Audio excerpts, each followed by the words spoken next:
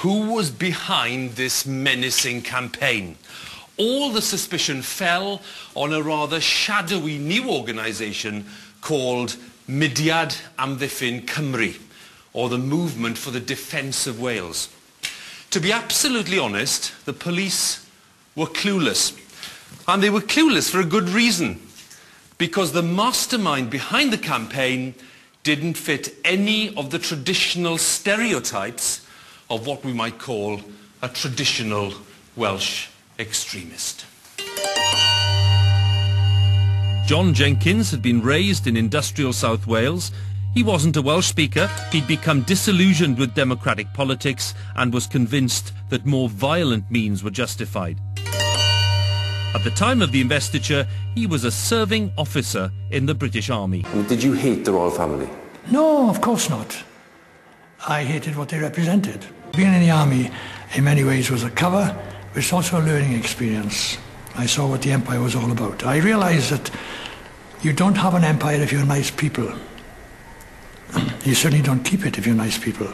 I felt that our nation was being discredited and disowned, and I felt that something had to be done about it. Many people felt something had to be done about it, but no one was doing anything about it. So I realised in the end that unless I did it, nobody would do it. People will say, forcefully, that there are no circumstances in which you can excuse violence. It is not a legitimate approach. Well, it's a very effective, illegitimate way of going about it.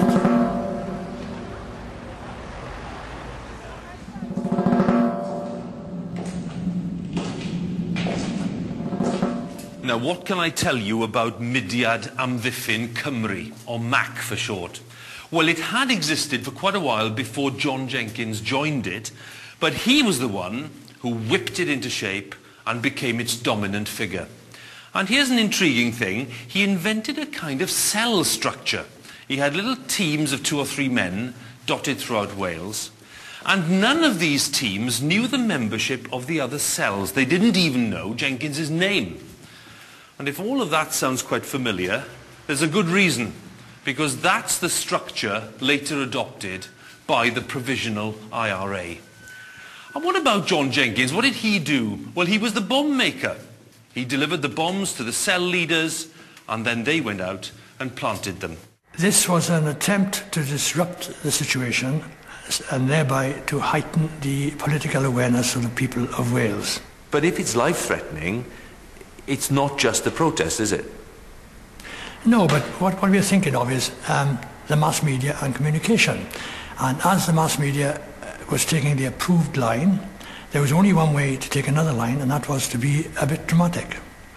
And I can't think of anything much more dramatic than bombs.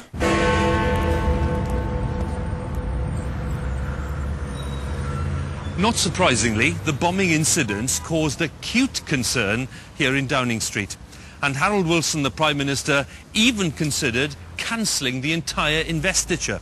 But he was persuaded to carry on with the plans, and among those doing the persuading, none was more fervent than the Secretary of State for Wales, George Thomas. And then Wilson considered sending extra troops to Caernarfon just in case. But that didn't happen either, because the Secretary of State for Defence, Dennis Healey, thought it might look like some kind of invading force. During investiture week, John Jenkins, the most wanted man in Wales, was stationed in a specially built camp just outside Caernarfon. He was on duty as a sergeant in the Army Medical Services. It was here that Jenkins learned that his bombing campaign, supposedly designed to harm nobody, had claimed 2 lives, those of his own men. I was in my tent and the flap opened and an officer poked his head in and said, "Oh, we got 2 of the bastards last night."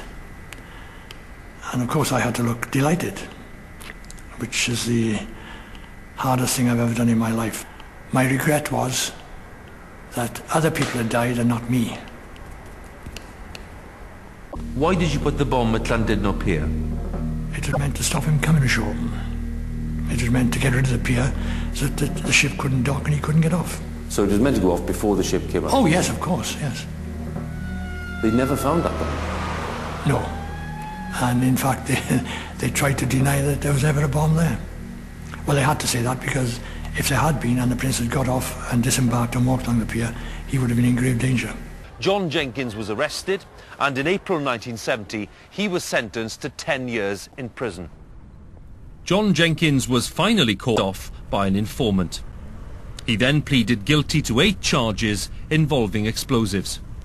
With his imprisonment, the bombing campaign in Wales came to an end.